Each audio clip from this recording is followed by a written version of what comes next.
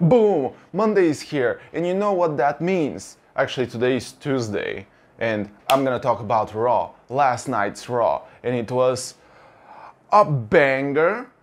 I don't know if I can say anything better besides this, but let's just jump into it. First off, the show opened with Sami Zayn versus Damian Priest. I don't know why that match was there. I guess because they're trying to promote their feud that it's gonna happen at Payback, the Judgement Day versus Kevin Owens and Sami Zayn in a street fight. And I don't understand why they're doing it in a street fight if they don't want anyone from the Judgment Day to interfere.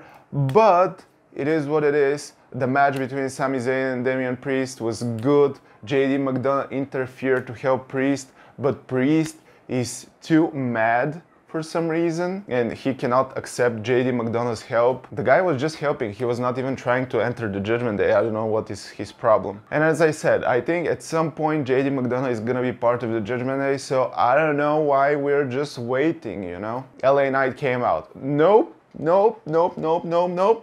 The Miz came out as LA Knight, and he was doing a great impression of LA Knight, and basically he was hyping their match at Payback. I'm excited to see what they're gonna bring to the table.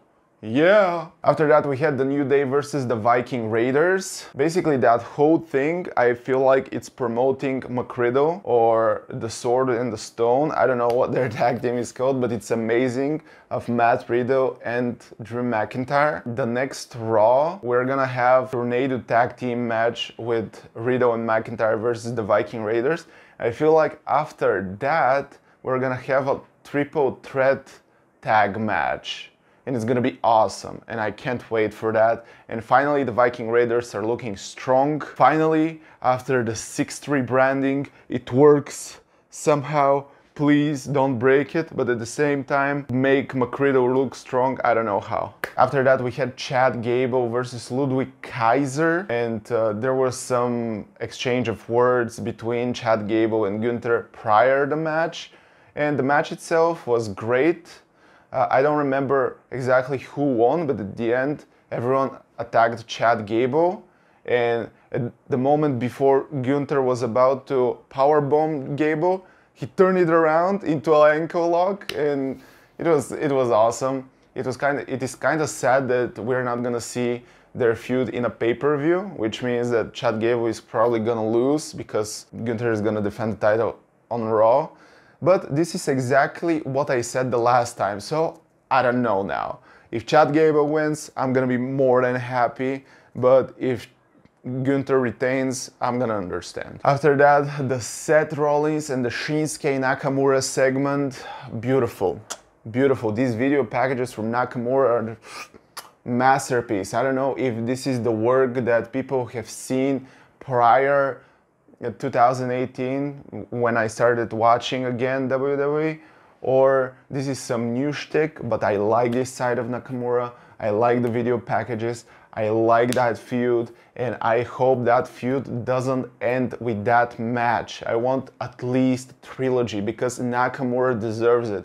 I feel like we are not gonna give the title to Nakamura, but at least he deserves a trilogy where we are gonna be like, okay, he's not good enough for the title, but at least he got a good spotlight on him. Next up we had Tommaso Ciampa versus Big Bronson Reed. And I feel like since Tommaso Ciampa have returned, all of his matches are starting like with some sneak back attack before the match. Tommaso Ciampa won, but the finisher was a little bit scuffed, and you can see on his face that he's not really happy with the result of the match. I mean, the result was okay, but the exact finish of the match.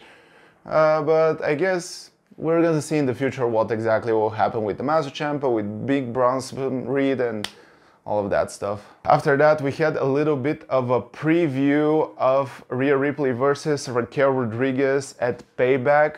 As I said numerous times, at least 5 times now, I'm really excited to see that fight. Raquel Rodriguez is the only woman on the roster that is bigger than Rhea, and I'm actually really excited to see them brawl because I have seen it in NXT. I know that they're both trained by the same person, Scotty to Hottie, and I'm excited to see what these two ladies are gonna cook. The same situation with Shinsuke applies. Rodriguez won't get the title, but at least give her 2-3 chances. Make this a legendary feud, at least. Last but not least, Becky Lynch versus Zoey Stark Falls Count Anywhere match. As I said last week, I was expecting Trish Stratus to interfere. She interfered. In the end, Becky Lynch won because Zoey Stark made a mistake and she hit Trish Stratus by accident and she put her through a table, basically. After that, the man, Becky Lynch, put Zoey Stark through the table and she won because it's Falls Count Anywhere and they were outside the ring. And anyway, numerous times said this. I'm really excited to see this feud ending. Can't wait. If you have asked me which matches are you gonna skip at Payback, if you have asked me 2 months ago, I would have said Trish and Becky, but right now I should watch it because I know it's ending, I know it's the last one, and I want to watch it. I want to see how it ends. And is this a good storytelling?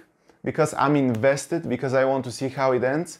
No, because I want it to end, not because I want to see how it ends, more than I want it to end finally. Did you hear that? I want it to end.